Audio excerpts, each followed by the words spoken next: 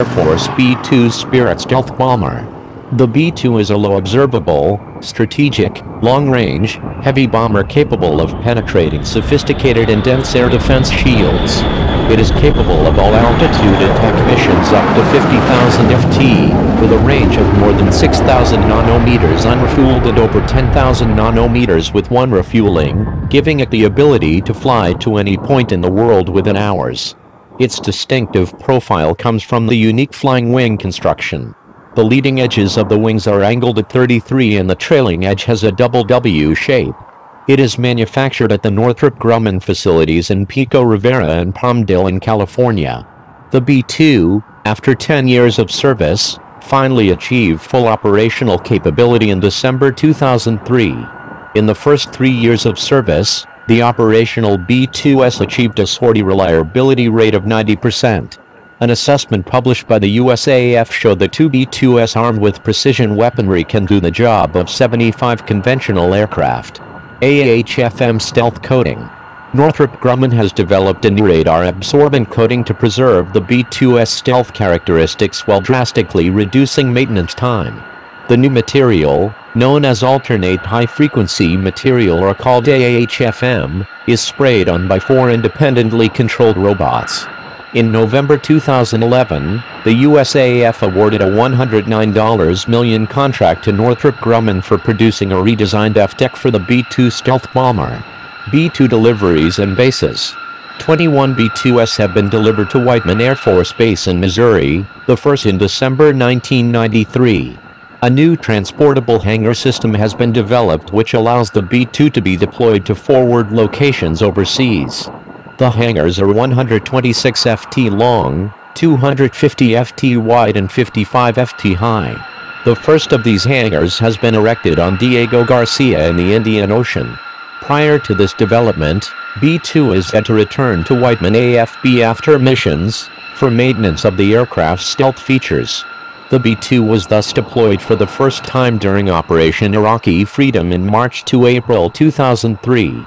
In March 2005, a B-2 squadron was deployed for the first time to Andersen Air Force Base in Guam in support of the USAF Pacific Command. On February 23, 2008, a B-2 crashed shortly after takeoff from Andersen AFB in Guam, the first crash in the aircraft's history. The two pilots ejected safely from the aircraft, which was not carrying munitions. A USAF investigation into the causes of the crash is underway. The B-2 fleet was grounded pending the results of the investigation but was returned to service in April 2008.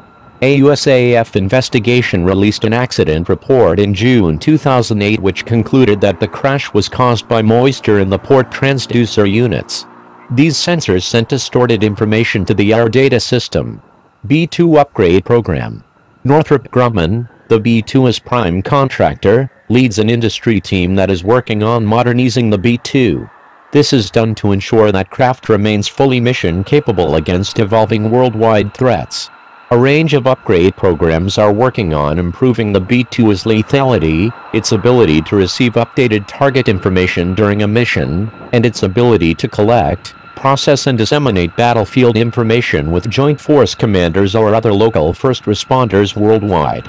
In June 2007, Northrop Grumman was awarded a contract to develop an EHF satellite communications capability and computer architecture upgrade for the B-2. The upgrade includes a Lockheed Martin integrated processing unit. Flight testing with the new systems was completed in July 2009. U.S. Air Force and Northrop Grumman Corporation completed the system design review of the new software and computing architecture during July 2008. The new architecture allows the B-2's new integrated processing unit to communicate with the aircraft's processing applications. This new architecture provides high-speed data handling environment required to implement future B-2 capabilities such as an EHF satellite communication system, and also provides B-2 the ability to destroy moving targets. B-2 cockpit. The cockpit accommodates 2 crew. It is equipped with a color, 9-tube, electronic flight instrumentation system, EFIS, which displays flight, engine and sensor data and avionics systems and weapons status. The pilot can choose to activate the appropriate selection of flight and mission equipment for takeoff mode, go-to-war mode and landing mode by using a simple three-way switch. Weapons. The aircraft carries all its weapons internally and is fitted with two separate weapons bays in the center of the aircraft. The B-2 has the capacity to carry up to 40,000 lb of weapons, including conventional and nuclear weapons, precision-guided munitions, gravity bombs and a range of maritime weapons. Each weapons bay is equipped with a rotary launcher and two bomb rack assemblies. In tests, the B-2 successfully released P-61 and B-83 nuclear and Mk-84 conventional bombs from the rotary rocket launcher, and Mk-82 and CBU-87 conventional weapons from the bomb racks. The B-61-11 is an Earth-penetrating nuclear bomb for use against deeply buried and hardened targets. The B-83 is a strategic free-fall nuclear bomb. The B-2 can also carry the AGM-129 Advanced Cruise Missile, which is a strategic cruise missile with a range estimated at up to 1,500 miles. 16 satellite-guided JDAM or Joint Direct Attack munition missiles can be carried. Northrop Grumman is converting the B-2 bomb rack assembly to a new smart configuration, which will increase the number of JDAMs which can be carried to a maximum of 80. The aircraft will also be fitted with the Joint Standoff Weapon, JSOW, Joint Air-to-Surface Standoff Missiles, JASSM, and the Wind Compensated Munitions Dispenser, WCMD, and will be able to carry up to 80 115 kg small diameter bombs, SDB. In June 2007, Northrop Grumman was awarded a contract to integrate the Boeing Massive Ordnance Penetrator, MOP, weapon on the B-2. The MOP is GPS-guided, contains 2,400 kilograms, 5,300 lb, of explosive and is designed to penetrate hardened, deeply buried targets. B-2 is capable of carrying two MOP weapons, one in each weapons bay. A generic weapons interface system, GWIS, has been fitted as part of the Block 30 upgrade.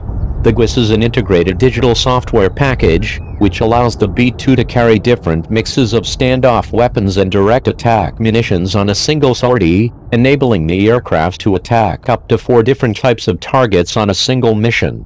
Under a contract awarded to Northrop Grumman in February 2008, the USAF has begun a program to give the B-2 the capability to attack moving targets, using precision-guided weapons such as the small-diameter bomb AI. The contract involves the upgrade of displays and radar modes. Countermeasures.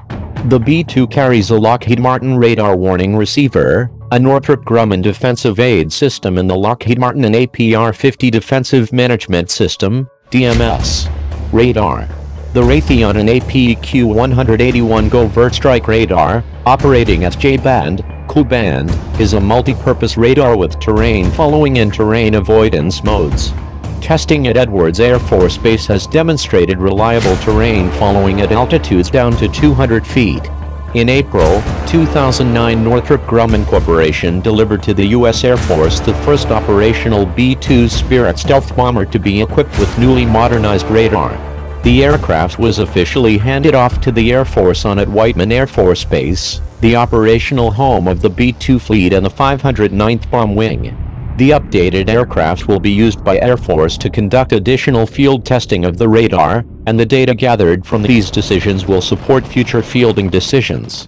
The B-2 radar modernization program replaces the aircraft's original radar system with one that incorporates technology improvements that have occurred since the B-2 was originally designed in the early 1980s.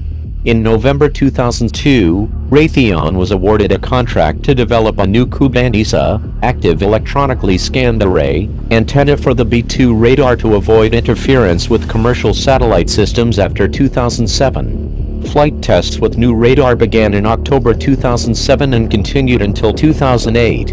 Installation of the new antenna on the B-2 fleet is to be completed by 2012. Navigation and communications.